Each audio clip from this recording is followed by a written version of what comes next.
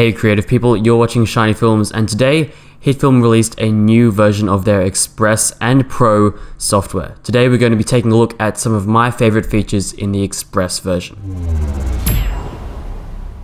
So new on the Hitfilm channel, they've released a new short called Avengers Assemble, which is of course an Avengers inspired short, and they've made 2 new tutorials from Axel and Javert as well, which you should go check out. But today I'm just going to go through some of the features in the new version of Hitfilm Express, which I find the most useful. As you can see here, I'm on the What's New page for the new Hitfilm version 8. I'm just also going to mention that Hitfilm Express, the whole website, has had a redesign, all the logos and everything, and of course they're going with that new iterative upgrade system where instead of a new year number for every different version, now they just have one version with smaller updates, but updates coming sooner to you as well, which is really great. So this update has, as you can see, a whole ton of new stuff, but most of it is kind of just bug fixes and some small stuff, but there are 1 or 2 things which are really important. So I'm just going to dive in and we're going to take a look, and I'll see you in Hitfilm. Okay, here we are in the new Hitfilm Express 2018. Of course, I'm going to miss a lot of things in this video, so if you wanted to go check out that, What's New page over here, then I'll leave a link to that in the description. But a lot of this stuff I'll talk about later with add-ons and everything is kind of a bit fake, or not fake, but it's kind of misleading. So I'll just go through some of the important stuff in this video. The first of which is editor keyframing. So I know that's something a lot of you got excited about when it came out in the Pro version last year, and we're really hoping for it to come out in this year's version, and it's coming out. So as you can see, if I just add this clip into the editor, actually we don't even need to add this before, you can see we've got these controls here for keyframing right up here. And if we click on the clip and we go into the controls panel, even in the transform already, we've got all of these keyframe options next to all of the different things here, all of the different transform. And of course, if we add any kind of effect, for example, brightness and contrast, really simple, I always use that as my simple effect as an example, but you can keyframe basically everything in the editor now. And you've got the same kind of control over keyframing that you do in composite shots as well.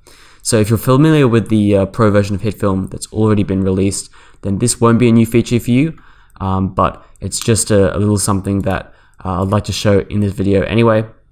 For example, if I just click on the keyframing button, and what we can do is even open up this panel here. So if we just click on this display timeline button, we can even drag this over so we get a bigger timeline to look at here. We can see we've got a little mini timeline which you can use for keyframing, which is like your expanded version of the layer in a comp shot. So if we just grab the little mountain over here and drag it in, we can zoom in and say over here in the video right here, and you can see you've got this blue area, which is where our clip is. If we just go to somewhere in the video like here and we just lower the brightness, you can see it keyframes the brightness just like it would in a comp shot normally. As you can see, it keyframes like so, and you've got the same kind of controls that you did in comp shots as well. If you highlight the keyframes, go into the value graph, you can do that like you did in a comp shot as well. Change all of that interpolation and all of the same stuff that you could do in a comp shot normally. So that's pretty cool. The second thing I also want to talk about, which is kind of similar, is just that they've added motion blur into the editor as well. So just get rid of that quickly. Motion blur, yeah. So if I just quickly keyframe the position, which you can now do in the editor, you can see that halfway through in the middle here, it's a very sharp edge, but now you can add motion blur in the editor to make that edge a little bit softer, like so. You can't really see it because that's a very slow movement, but there you go.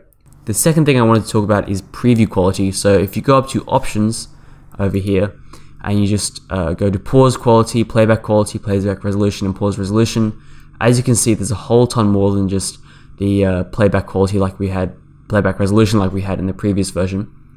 As you can see, I've got a full K clip in there, but the playback resolution is only quarter. So when I play it back, it plays back at a much lower resolution, which is still enough resolution because it's only a small portion of my monitor here.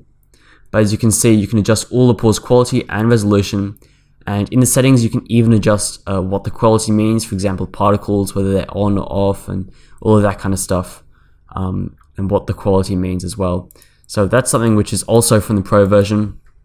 And also second monitor support, you can set the screen that you want your viewer to be in. So if you have a second screen that you want to make full screen with your viewer, then you can do that here as well, just like in the Pro version. But I just want to quickly talk about something that's new in Hitfilm in this version of Hitfilm, and that's actually the layout panel. So you can't access it right here, but you can access it in a different workspace. So if you click on the workspaces button, you can see that this is actually changed as well, and they've added a couple new workspaces. If I just click on compositing, then we'll get the layout panel over here. This is a really nice panel. I won't go into this in detail or show it to you because Axel has a tutorial on it on the Hitfilm channel. That's one of those new tutorials which you should check out. And here's a really nice tutorial on that. That's also a new feature in the Pro version as well, so you'll get that update if you're a Pro user as well. So another thing I want to talk about is text. Text in Hitfilm has always been a little bit finicky, a little bit tricky. You have to go into a comp shot and create a text layer, and a lot of people don't like that. But something you can do is use the text effect. Now, it actually comes as an add-on, so it's not in the free version of Express, which is why if I go back to this page over here, it's a little bit misleading. It says over here, text can now be created in the editor via the text effect, and a couple other things, for example, the picture-in-picture effect. That kind of stuff is all in the add-ons, which you can't get. Let me just reset layout here. That's all stuff in add-ons which you can't. You have to buy if you want to get those, but they're pretty cheap. I think the text one is in the Edit Starter Pack, which is only a couple of dollars. And basically, if you haven't used the Pro version of Hitfilm, or you don't know what this text effect is, it's basically an effect which is like, if you use Premiere, it's kind of like that text effect where you can just drag it on, and then you can change all the controls and the properties of the text in here, change the position and everything. And it's much easier if you want to create subtitles or do text in the editor. But yeah, if you want that, you can buy the starter pack, the Edit Starter Pack, which you can get. There's also here some behavior effects, which are, if you just not search up behavior, but they're all in this little behavior folder. There's acceleration, gravity, and throw. They're all pretty basic, to be honest. Acceleration is, as you might expect, just a simple acceleration of an object in any direction.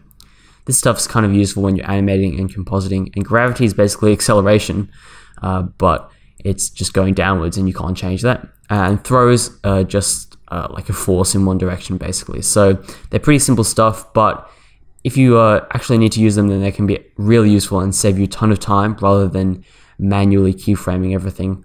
It looks more like the Pro version of Hitfilm now, and again, we'll be getting those iterative updates. So if you just click on the Hitfilm Express logo here, you can see it's 8.0.7. blah.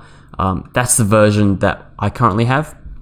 And as they bring in more updates, bring in new features, rather than waiting a year for the next 2018 or 2019 version of Hitfilm, they'll just bring it in as an update like they normally would with bug fixes. So there's the video, guys. Go download the new version of Hitfilm Express. It is, of course, a free program. And yeah, all of those new things should make your whole life a lot easier, especially that new editor keyframing, which I'm sure you've all been waiting to see. I'll see you in the next video. Stay shiny.